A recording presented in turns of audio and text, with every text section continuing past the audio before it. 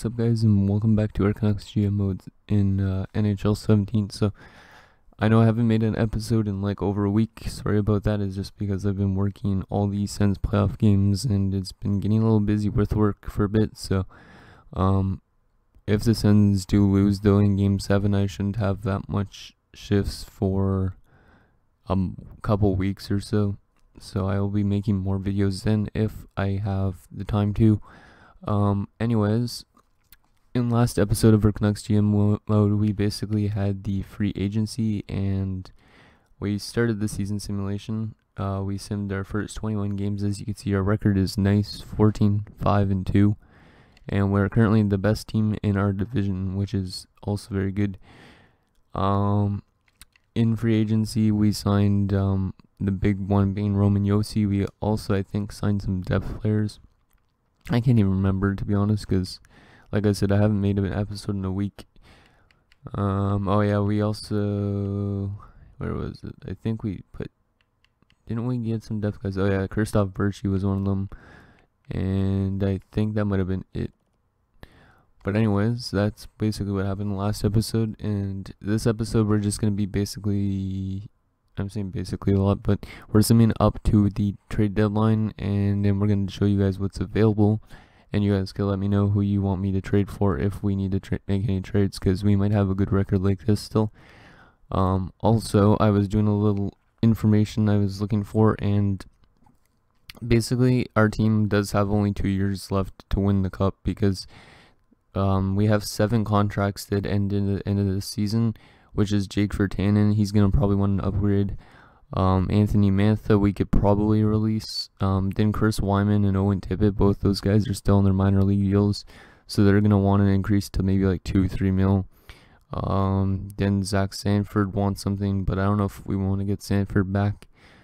Maybe we get Sanford back instead of Mantha. And then Christoph Berchi also is just a depth guy, and Roman Josi's contract also ends because we only signed him on a 1-year deal. And then in 2 years, it's crazy because we have 9 contracts that end. So basically, once that season hits, we're probably done for, and we might have to go back into a rebuilding stage. Because Evander Kane, Kevin Fiala, Jacob Vrana, Cole Castles, Olli Olivi, Shea Theodore, I almost said Jose Theodore, Troy Steger, Guillaume Brisebois, and Vasilevsky. All those guys, their contract ends, and if they all want like 6 mil each, you're looking at a shit ton of money, probably like $36 million just on those guys. So, and then after that, the year after that, let's see, in 3 years we have 1 contract that ends, and that's Nolan Patrick. So Nolan Patrick at least is here for a couple of years. I don't know if we'll be able to necessarily keep him on the team the entire time. If we have better prospects, maybe we don't even keep him. Then in 4 years, Thatcher Demko's contract ends. He might want an upgrade, I don't know, because he hasn't grown in overall wise since, but if we win a Stanley Cup, he might want an upgrade. And then 2 contracts end in 6 years, and that's Bo Horvat and Timothy Liljegren. As well, Horvat I locked up on a long-term big money deal, while Liljegren I only signed for like 1.175 mil, I think, for each season. So he's not making a whole lot, and he could still grow. So anyways, that's basically that. I was also looking at what each line was doing individually for us, stuff like that. So basically, our first line, it told their goals or their points so far in the first 21 games is 45 points, which is pretty solid. 17 goals, 28 assists. Then you go to our second line, they're making 32 points. They had actually 12 goals and 20 assists. And then our third line almost has as much goals as our second line, as they had 11 goals, 13 assists for 24 points. And our fourth line actually was the third best producing line in those 21 games, as they had 28 points in those 21 games. Is leading the way, I believe, was Zach Sanford. He had like 6 goals, 6 assists, or 3 goals, 3 assists, something like that.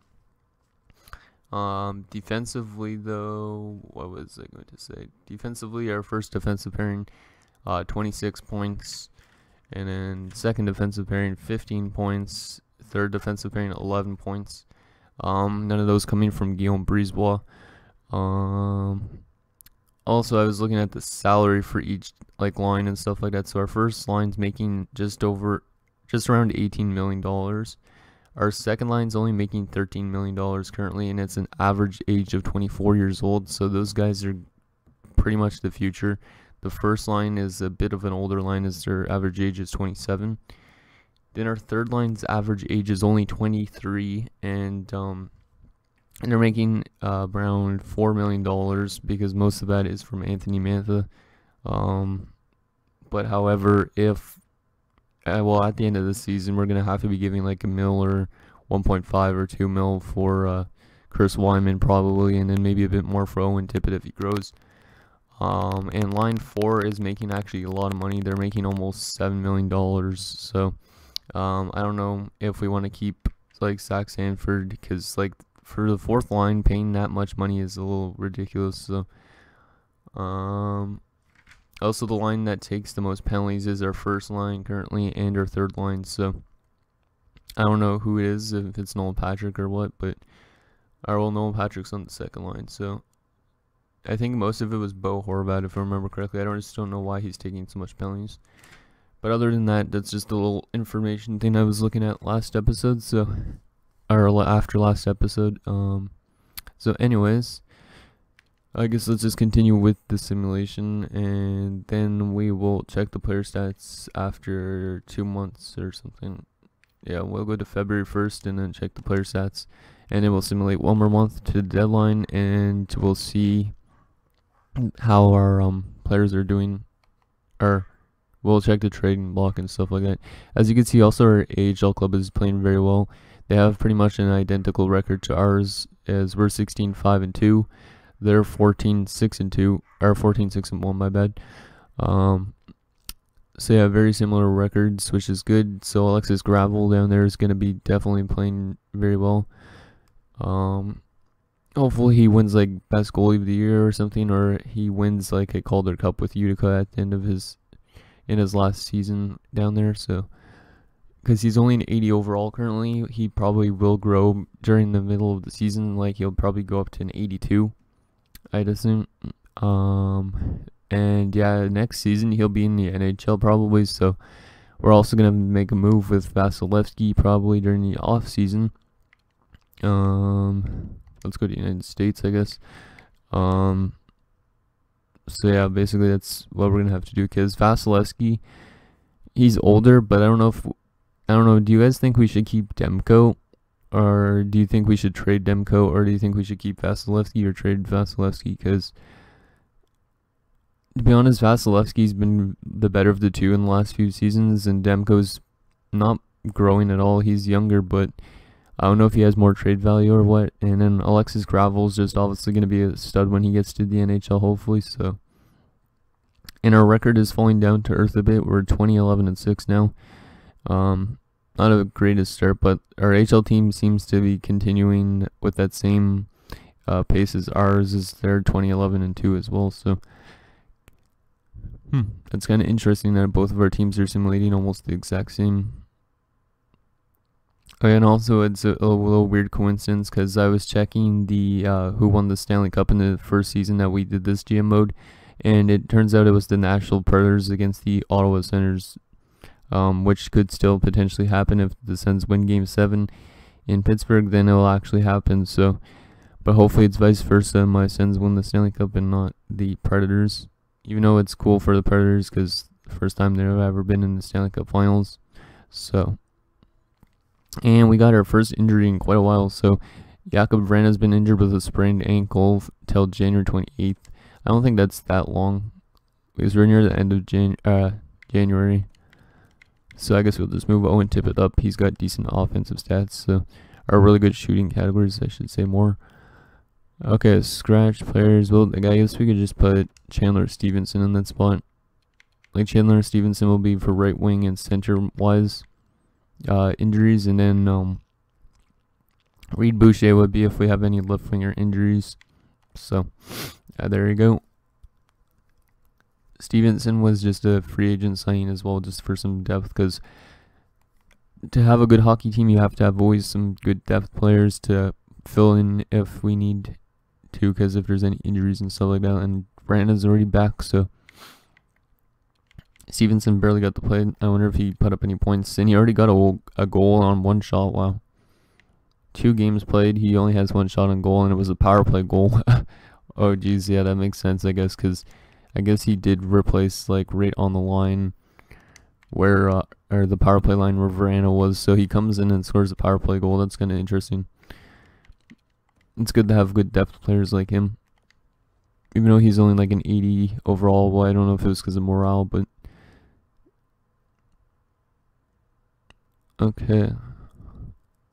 We do have a lot of losses in overtime/shootout, 7 overtime/shootout losses, so hopefully during the playoffs, if we go there, which more likely we will, hopefully we don't all of a sudden just like lose a bunch of overtime games and then get like swept or something.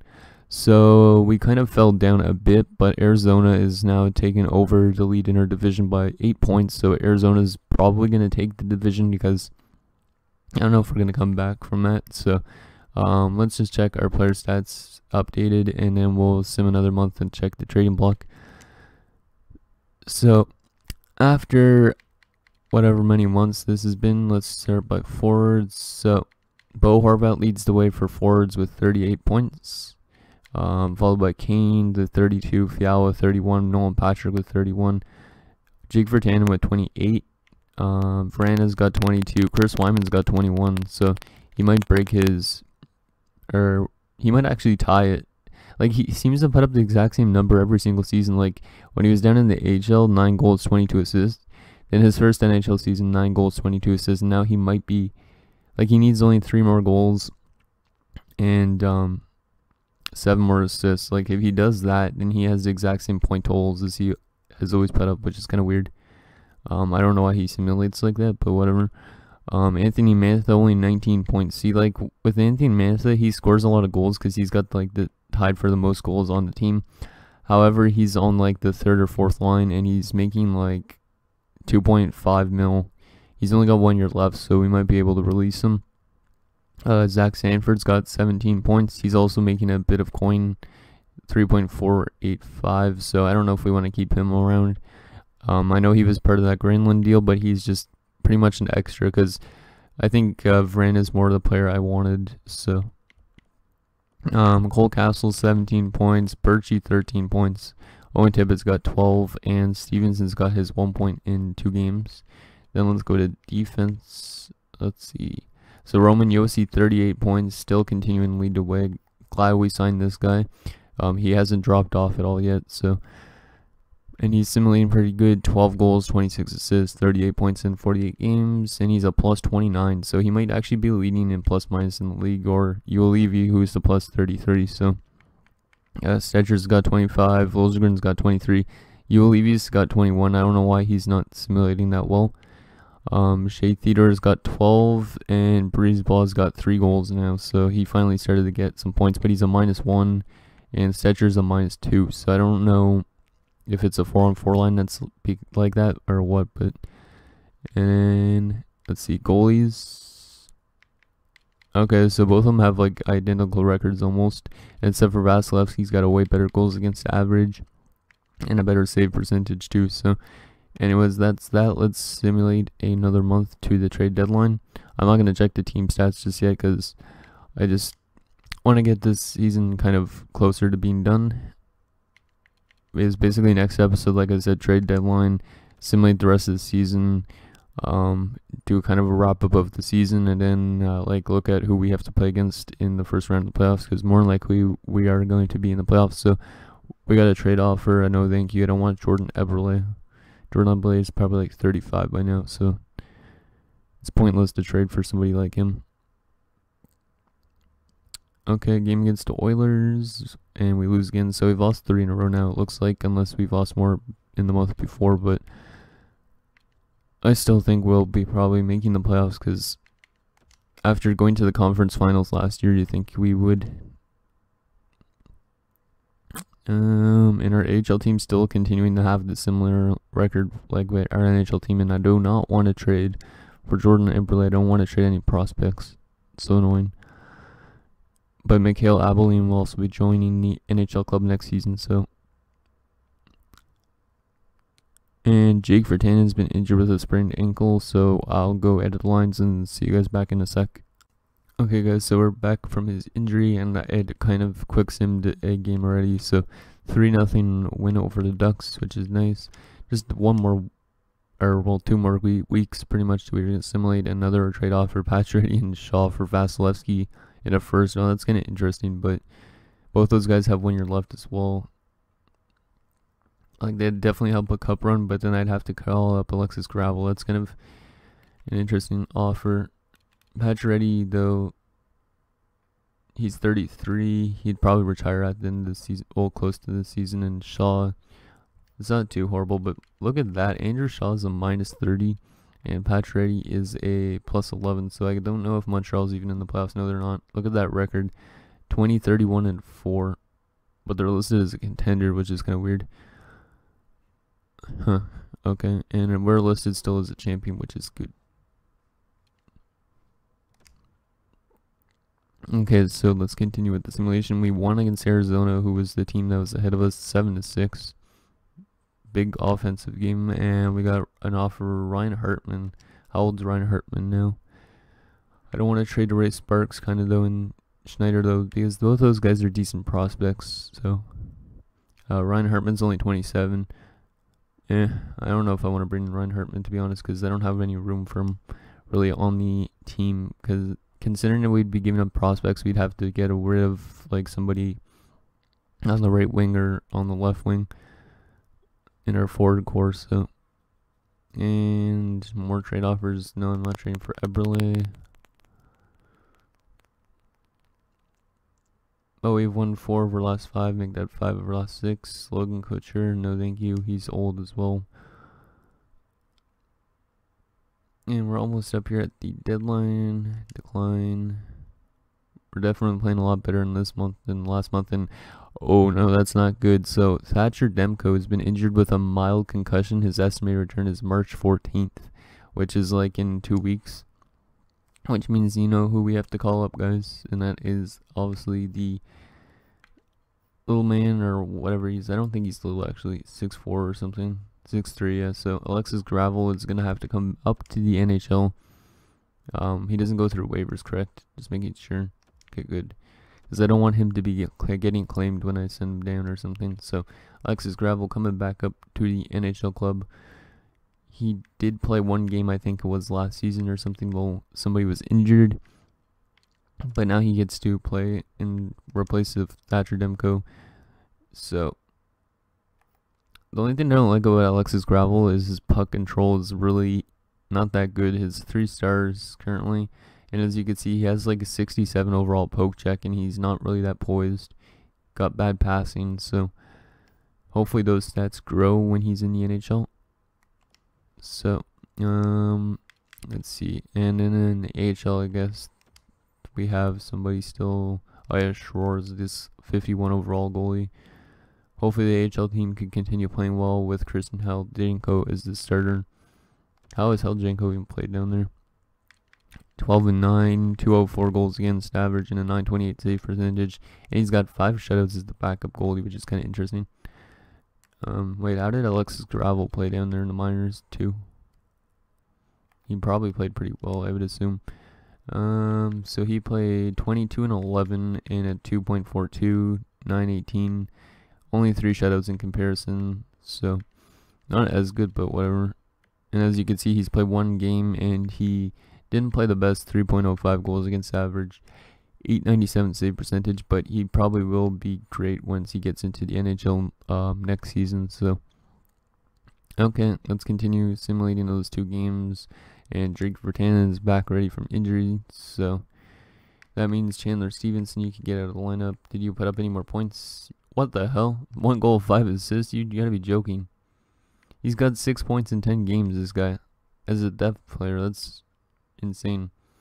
Well, I guess it's because he's been getting the ice time of the players that have been getting injured. Like, I haven't actually put different players in those slots. Like, I've been just putting him in all the slots, so He's been basically getting power play time and stuff like that, but that's still pretty good for an 80 something overall. And Owen Tippett is grown to an 83, I believe. So that is good as well. Yeah, let's continue with those last two games before the deadline. And then we'll check the trading block. And no thank you. Let's see. Last game is going to be... we got Radko Gudas offer, no thank you. And it's a loss to the Sens. So our record up at the deadline is 34-21-7. Any AHL teams is 34-19-3. So very similar records between the two of us. Let's take a look first at our player stats and the team stats, and then we'll go to the trading block. So looks like we didn't put up much more points than that after that. So leading the way in forwards, we have Bo Horvat with 49 points in 62 games, followed by Nolan Patrick with 40 points. Evander Kane 39, Fiala 39, so on like this. Kind of drops off after a while. Chris Wyman's at 25 points, so he actually might get to that 31 points again, which is kind of weird. And as you can see, Chandler Stevenson 6 points in 10 games. He was a +4 as well. It's kind of interesting.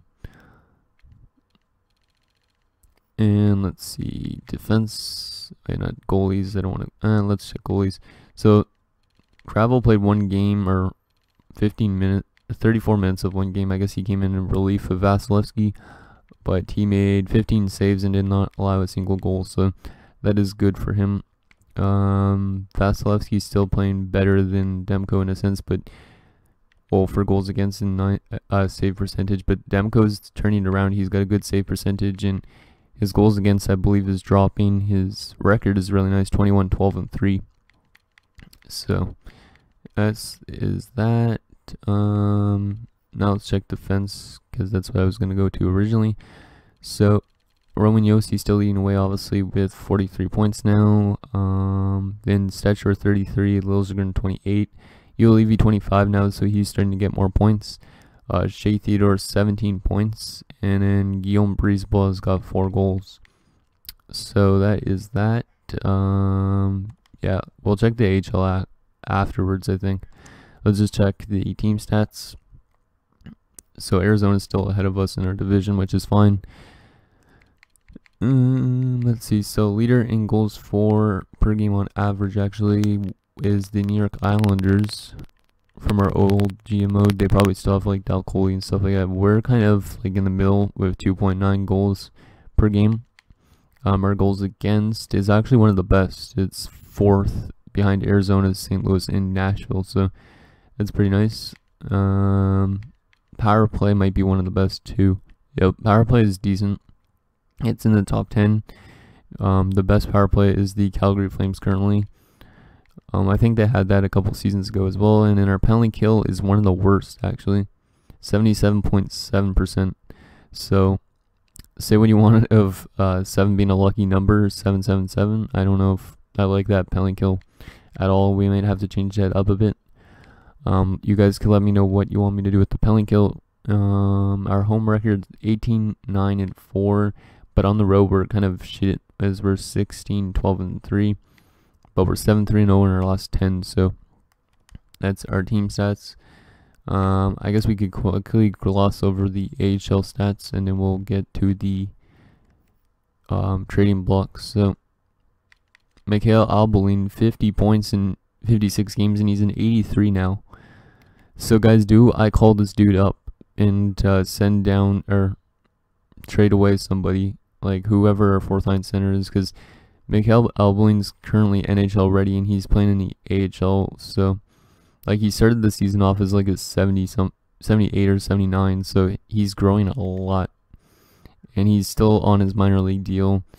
He was our 3rd overall pick back in 2020, so I think we might want to call him up and trade away somebody. And then Balser's got 49, so on like that. Anybody else that... Wait, how's Bitten? Is he growing? He's an 81 now, too, so... Bitten might be NHL bound next season as well, so we might have to make some big moves during the off season. So yeah, that's very nice to see though that Albolin's up to an 83. let's see, what's his individual stats? So he's got great puck skills, pretty good shooting and stuff. For his wrist shot accuracy is not that good. Skating is really good. His senses are really good. He's got 89 offensive awareness. His defensive stats are not the greatest, but like he's got good shot blocking and okay stick checking. And then his physical is not the greatest either. He could still body check though with an 81. Is this his first season? Yeah, this is his first AHL season down there, and now he's jumped up to an 83. So he's going to be in the NHL after 1 year in the minors, which is pretty nice. So that's that. Let's check the trading block quickly before I get carried away with that stuff. So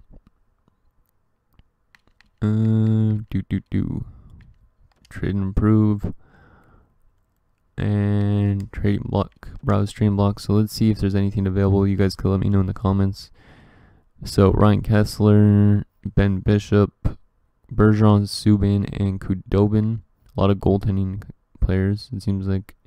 Ennis, Hornquist, Dedu, Yarmelson, and Hartman, Milson, Oliver Bjorkstrand. I don't know why he's overall so low. Maybe because of ice time. I don't know. Wolski, Pouliot, Yandel, Eberle, and McCaution, MacArthur, Carter, and Nestor Sill, Hansen and Raffle, Brower and Desharnais, Blake Como, Redenbach, Radulov, and Halak. Draft picks, Giroux and Neuwirth, Fleury and Hayes, Bodker and Couture and Hilowicka, Steos, Erickson again, Oliver, Crowder, and some picks. So if you guys see anything that's available that you want me to trade for, or do you think we should call up Elboling to the NHL or just let him play the rest of the season down there in the minors? Anyways, that's going to do it for this episode. So thank you guys for watching. See you guys next time.